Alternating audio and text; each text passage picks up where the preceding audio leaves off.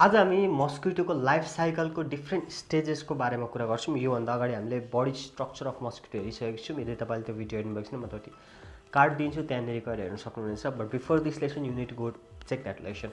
So let's start today's lesson. Life cycle of कुनै पनि insect, not only mosquito, कुनै पनि इन्सेक्ट्समा जेनरली 4वटा स्टेजेस हुन्छ। एउटा भनेको एग, त्यसपछि लार्भा, त्यसपछि प्युपा, अनि त्यसपछि आउँछ एडल्ट। त्यो स्टेज हुन्छ। यो साइक्लिक प्रोसेस भएको कारणले लाइफ साइकल भनिन्छ है। यसको मैले यहाँ ब्लक डायग्राम बनाएको छु, रियल फिगरमा एउटा स्क्रिनमा देखाउँछु। र क्युलेक्स र एनोफिलिस दुईटा मस्किटोको टाइप मोस्ट कमनली नेपालमा पाउने भएको कारणले हामीले दुवै पढ्नुपर्ने हुन्छ। सो दुवैलाई हामीले कम्पेरिटिभ स्टडी गर्नको लागि डिफ्रेन्स बिट्विनको तरिकाले हामी जान्छौँ। That would be year. र इक्जाममा पनि डिफ्रेन्स बिट्विन नै सोध्छ प्रायः तपाईँहरूलाई। So that makes a lot of sense होइन। सो त्यो भएर डिफ्रेन्स बिट्विनको तरिकाले यिनीहरूको डिफ्रेन्ट लाइफ स्टेजेसको बारेमा हामी आज स्टडी गरौँ। सो सुरुमा हामी एकतिर लागौँ। अब यतापट्टिको रोमा मैले क्युलेक्सको लेखेको छु र यतापट्टिको रोमा मैले एनोफिलिस मस्किटोको लेखेको छु। कस्तो हुन्छ त एगहरू होइन। सो एगको चाहिँ कुनै पनि एग चाहिँ यो मस्किटोको यो दुईटै स्पेसिसको 2 देखि 3 दिनभित्र त्यो ह्याचिङ हुन्छ भनेको एगको स्टेज 2 दिन अथवा 3 दिन लास्ट गर्नु सक्ने रहेछ। यतापट्टि क्युलेक्स छ र यतापट्टि एनोफिलिस छ। हेर्नुहोस् है त। सो क्युलेक्सले के गर्छ भन्दा 200 देखि 300 वटा एग एकचोटिमा ले गर्ने रहेछ। 200 to 300 एग भनेपछि धेरै एग भएपछि त्यो अभियसली क्लस्टरमा हुन्छ है। त्यो कुरा पनि ध्यान दिनु। So 200 to 300 egg at a time in A cluster, एकदमै क्लस्टरमा चाहिँ त्यसले ले गर्छ। र अर्को कुरा क्युलेक्समा के हुन्छ, eggs are vertically led. Vertical भनेको यसरी भर्टिकल हुन्छ। भर्टिकल यो माथि क्लस्टर अरू मार्क राखेर हो यसरी बसेको हुन्छ। र यसको सेप चाहिँ सिगार सेप हुन्छ। सिगार भनेको तपाईँलाई थाहा छैन, म स्क्रिनमा देखाइरहेको छु। सो सिगार सेप हुन्छ। अर्को भनेको यिनीहरूसँग लेटरल फ्लोट्स हुँदैन कि पखेटा जस्तो एक्स्ट्रा केही हुँदैन। यिनीहरू यसरी होरिजोन्टली फ्लोट गर्नु पर्दैन। त्यही भएर भर्टिकल्ली यिनीहरू एउटा बेड जस्तो भएर बसेको हुन्छ क्लस्टरमा। त्यो भएको कारणले यिनीहरूमा एयर फ्लोट्सहरू पनि हुँदैन। र यो चाहिँ मोस्टली क्युलेक्सले चाहिँ मोस्टली डर्टी वाटरमा चाहिँ एग ले गर्ने रहेछ है। एनोफिलिसतिर चाहिँ एनोफिलिसको के हुन्छ त 40 देखि 100 वटा एग एकचोटिमा ले गर्ने रहेछ। Female Anopheles मस्किटोले eggs are laid singly, एउटा सिङ्गल हुने रहेछ। भनेपछि मेन डिफ्रेन्स के भन्दा क्युलेक्सको क्लस्टरमा हुन्छ, एनोफिलिसको एउटा सिङ्गल हुने रहेछ र होराइजन्टली हुन्छ। क्युलेक्सको चाहिँ के हुन्छ भर्टिकल्ली लेड हुन्थ्यो भने एनोफिलिसको चाहिँ के हुने रहेछ त होराइजन्टली लेड हुने रहेछ। अर्को भनेको यसको सेप बोट सेप अथवा स्पिन्डल सेप हुन्छ। र होराइजन्टल हुँदाखेरि बोट सेप भन्दाखेरि यसलाई फ्लोट हुनलाई हेल्प हुनको लागि यसमा के पनि हुन्छ, ह्याज 2 लेटरल एयर फ्लोट्स। भनेपछि एनोफिलिसमा एयर फ्लोट्स पनि हुँदो रहेछ। पखेटा जस्तो यस्तो साइड हुन्छ जसले चाहिँ यसलाई होराइजन्टली फ्लोट गर्न हेल्प गर्छ। र एनोफिलिस मस्किटोले चाहिँ क्लिन वाटरमा चाहिँ के गर्ने रहेछ त एग ले गर्ने रहेछ।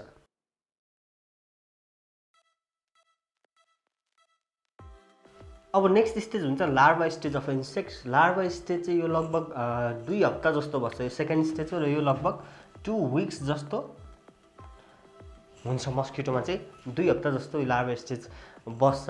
र अब यतापट्टि फेरि क्युलेक्सको लार्भाको डिफ्रेन्स लेखेको छु र यतापट्टि हामीले एनोफिलिसको लेखेको छौँ। त्योभन्दा अगाडि लार्भाको बडी चाहिँ डिभाइडेड हुन्छ कि। अब लार्भा चाहिँ एग ह्याच 2 देखि 3 दिनमा हुन्छ। त्यसपछि लार्भा स्टेज आउँछ। लार्भा स्टेजको बडी चाहिँ अब divided into head, थोराक्स and abdomen हुन्छ। Body is divided into head, थोराक्स and abdomen. लार्भाको चाहिँ डिभाइड हुने रहेछ।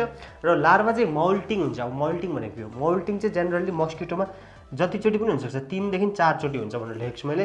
सो 3 to 4 टाइम्स चाहिँ लार्भा स्टेजमा मोल्टिङ हुने रहेछ। र लार्भालाई हामी रिगुलर पनि भन्छौँ। यहाँ हेर्नुहोस् त, रिगुलर चाहिँ किन भनिन्छ भन्दाखेरि यसको चाहिँ लाइक एउटा क्याटरपिलर लाइक मुभमेन्ट हुन्छ कि। तपाईँले फोहोर पानी जहाँ मस्किटो लार्भा छ तपाईँले ध्यान दिएर हेर्नु भने त्यहाँनिर सानो यस्तो बिमिरा जस्तो यसरी मुभ भइरहेको देख्नुहुन्छ नि, विगल गरेको भन्छ त्यसलाई। सो त्यसरी मुभ भएको देख्नुहुन्छ नि, त्यो क्याटरपिलर लाइक मुभमेन्ट हो। र त्यो चाहिँ मस्किटोको लार्भा हो। त्यो तपाईँले यसो आफ्नो वरिपरि पानी जमेको छ भने हेर्नु पनि सक्नुहुनेछ। So that is regular because they have कुन त क्याटरपिलर लाइक मुभमेन्ट होइन। लार्भा चाहिँ 3 to 4 टाइम्स मोल्ट हुने रहेछ। यिनीहरूलाई चाहिँ रेगुलर पनि भन्ने रहेछ किनभने यिनीहरूको स्पेसिफिक क्याटरपिलर लाइक मुभमेन्ट हुन्छ।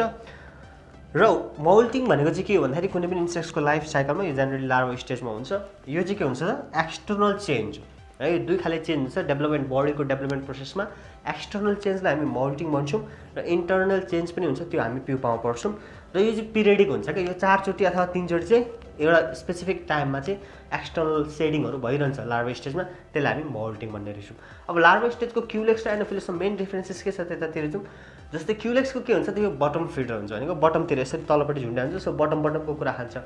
एनोफिलिसले के गर्छ त सर्फेस फिडर। एनोफिलिसको चाहिँ सर्फेसतिर खान्छ। किन त्यस्तो हुन्छ भन्दाखेरि यिनीहरूको के हुन्छ त एङ्गल, क्युलेक्स चाहिँ वाटर सर्फेस भन्दा एउटा एङ्गल बनाएर तलपट्टि बस्या हुन्छ होइन, माउथ तलपट्टि हुन्छ। एनोफिलिसमा चाहिँ के हुन्छ त होराइजन्टल अन द सर्फेस एनोफिलिसको लार्भा चाहिँ होराइजन्टल अन द सर्फेस बसिरहेको हुन्छ त्यो भएको कारणले होराइजन्टल बसेपछि सर्फेसको खानु पर्यो यो यसको माउथ पार्ट चाहिँ तल गएपछि यसले बटमतिर खाँदै हिँड्छ क्युलेक्समा चाहिँ अर्को भनेको यसमा अब यसरी बटम फिल्टर भएपछि त यसको रेस्पिरेटरी जुन हुन्छ यिनीहरूले चाहिँ रेस्पिरेसनको लागि चाहिँ एयर युज गर्छ र त्यहाँ चाहिँ एउटा हैन सिफोन भन्ने हुन्छ ट्युब जस्तो हुन्छ जसले चाहिँ यसलाई रेस्पिरेसनमा हेल्प गर्छ सो क्युलेक्समा चाहिँ रेस्पिरेटरी सिफोन एकदमै लङ हुन्छ र एनोफिलिसमा चाहिँ सर्ट हुन्छ एनोफिलिसमा किन सर्ट हुन्छ भन्दाखेरि यो के हुन्छ त सिफोन सर्फेसमै भएपछि त्यो सिफोन एकदमै सर्ट हुन्छ यिनीहरूको चाहिँ एकदमै लङ हुन्छ so these are the main difference between Culex and एनोफिलिसको larva stage र लार्भा स्टेजको डेभलपमेन्टको अरू कुरा पनि हामीले यहाँ गऱ्यौँ अब हामी प्युपा अनि त्यसपछि एडल्टको कुरा गर्छौँ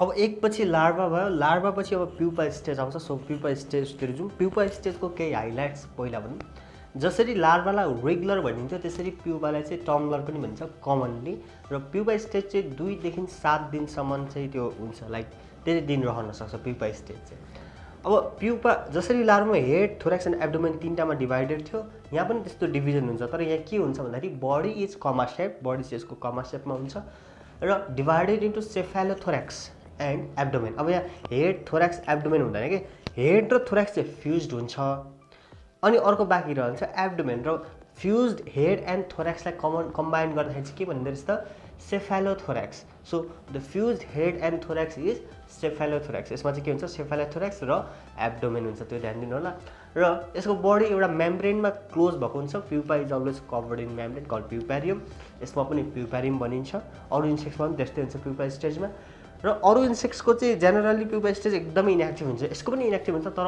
अरू इन्सेक्ट्सको कम्पेरिटिभमा यो अलिक बढी एक्टिभ एक्सटर्नल हेर्दाखेरि अलिकति एक्टिभ जस्तो देखिन्छ र लार्भा स्टेजमा एकदमै धेरै फिडिङ हुन्छ प्युपा स्टेजमा चाहिँ फिडिङ कम्प्लिटली बन्द हुन्छ फिड गर्दैन मस्किटो अथवा कुनै पनि इन्सेक्ट्सले प्युपा स्टेजमा फिडिङ जेनरली गरेको हुँदैन र प्युपा स्टेजमा अर्को कुरा हुन्छ त्यो भनेको मेटामर्फोसिस टेक्स प्लेस अघि मैले मोल्टिङ भनेको थिएँ मोल्टिङमा चाहिँ एक्सटर्नल चेन्ज भनेको थिएँ लार्भा स्टेजमा मेटामर्फोसिस चाहिँ जेनरली प्युपा स्टेजमा हुन्छ र त्यो भनेको चाहिँ इन्टर्नल चेन्ज भित्र बडीतिर चाहिँ इन्टर्नल अर्गान्सहरू डेभलप हुने प्रोसेसलाई चाहिँ हामी मेटामर्फोसिस भन्छौँ यति बेला चाहिँ हामीले एक्सटर्नली खासै चेन्ज देख्दैनौँ तर भित्र चाहिँ अर्गान्स इन्टर्नल अर्गान्स फर्म हुने काम भइरहेको हुन्छ र त्यहाँभित्र टिस्यु डिफ्रेन्सिएट भइरहेको हुन्छ कि सो डिफ्रेन्सिएसन अफ टिस्युलाई हामी हिस्टोजेनेसिस पनि भन्छौँ त्यो पनि तपाईँले ध्यान दिनु होला अब क्युलेक्स र एनोफिलिसमा चाहिँ प्युपा स्टेजमा के डिफ्रेन्स छ भनेर हेऱ्यौँ है त सो क्युलेक्सको प्युपा चाहिँ कलरलेस हुन्छ 1 अर्को भनेको रेस्पिरेटरी ट्रम्पेट्स जुन यसमा हुन्छ यो चाहिँ एकदमै लङ एन्ड न्यारो हुन्छ क्युलेक्समा र एब्डोमेन अलिकति लेस बेन्ड हुन्छ क्युलेक्समा र क्युलेक्सको हेड चाहिँ अलिकति ठुलो हुन्छ क्युलेक्स मस्किटोको प्युपा स्टेजको हेड चाहिँ अलिकति ठुलो हुन्छ त्यस्तै एनोफिलिसमा चाहिँ ग्रीन कलर हुन्छ एनोफिलिसको प्युपा चाहिँ ग्रीन कलर हुन्छ यतापट्टि कलरलेस हुन्छ क्युलेक्समा रेस्पिरेटरी ट्रम्पेट्स के हुन्छ तपाईँ यसमा सर्ट र वाइड हुन्छ यसमा एब्डोमेन अलिकति मोर बेन्ड हुन्छ यसमा लेस बेन्ड हुन्छ एब्डोमेन अभियसली बेन्ड हुन्छ कमा सेपमा हुन्छ नि त प्युपा स्टेज र अर्को भनेको हेड भनेको यसमा चाहिँ स्मल हुन्छ एनोफिलिसमा चाहिँ हेड स्मल हुने रहेछ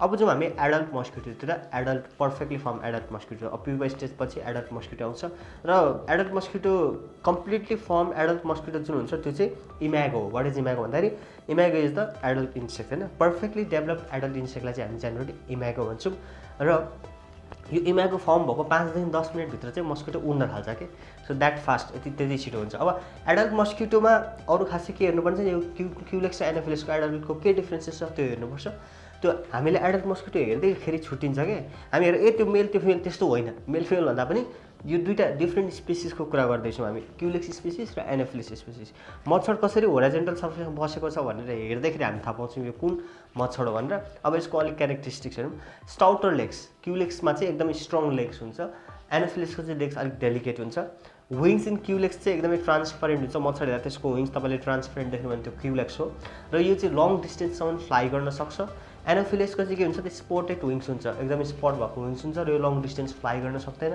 त्यस्तै यसको पाल्पी सर्ट हुन्छ पाल्पी र प्रोबोसिस दुईटा mouth पार्टमा पाल्पी is short near the proboscis तर एनोफिलिसमा के हुन्छ पाल्पी and proboscis both are of same length है त त्यस्तै एट रेस्ट क्युलेक्सको चाहिँ के हुन्छ बडी लाइज प्यारल मच्छर बसिरहेको रेस्ट गरेको ठाउँमा तपाईँले एकदम ध्यान दिएर हेर्नु त्यो प्यारलली रेस्ट गरेको छ भने त्यो क्युलेक्स हो 45 डिग्री एङ्गलमा यसरी रेस्ट गरेको छ भने त्यो के हो त एनोफिलिस हो। मच्छर बसिरहेको ठाउँबाट हामी थाहा पाउँछौँ त्यो क्युलेक्स हो कि एनोफिलिस हो भनेर। र क्युलेक्सले चाहिँ फिलारियल प्यारासाइटलाई ट्रान्समिट गर्छ, भेक्टर अफ फिलारियल प्यारासाइट हो भने चाहिँ एनोफिलिसले चाहिँ मलेरिया ट्रान्सफर गर्छ है, मलेरियल प्यारासाइटलाई यसले बोकेर हिँड्ने गर्छ।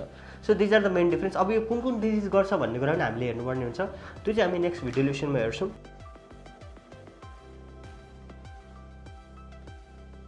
कुन डिजिज क्यारी गर्छ, कुन स्पेसिस अफ मस्किटोले हैन, अनि यसको डिस्ट्रक्सन कन्ट्रोल मेजर्सहरू के हुन्छ त्यो हामी नेक्स्ट भिडियोलेसनमा हेर्छौँ। आज हामीले डिफ्रेन्ट स्टेजेस इन मस्किटो हेरौँ, मस्किटोको life साइकलको egg, larva, pupa and adult, त्यो 4वटा डिफ्रेन्ट लाइफ साइकलको स्टेज हेऱ्यौँ हामीले। र यिनीहरूको भित्रको क्युलेक्स र एनोफिलिस दुईटै डिफ्रेन्ट स्पेसिसको हामीले हेरेको छौँ है, एउटाको मात्रै होइन, दुईटा डिफ्रेन्ट स्पेसिसको कम्पेरिटिभ स्टडी हेरेको छौँ। So what do you think about this lesson? Go down below, put your comment, like, subscribe and hit that bell icon, stay home, stay safe and C you in next video. Good by.